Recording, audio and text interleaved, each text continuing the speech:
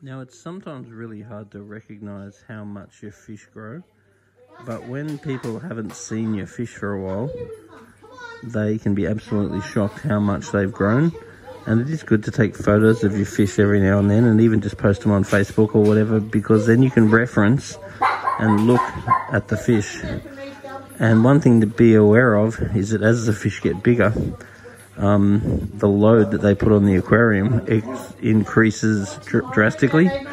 So as your fish grow more and more, and as the fish produce more and more waste, you do need to be prepared for the maintenance of the tank to increase with the amount of load that's produced by the animals. And making sure that you swap over to foods like probiotics, that really helps, particularly for keeping the nutrient level down when your fish actually grow.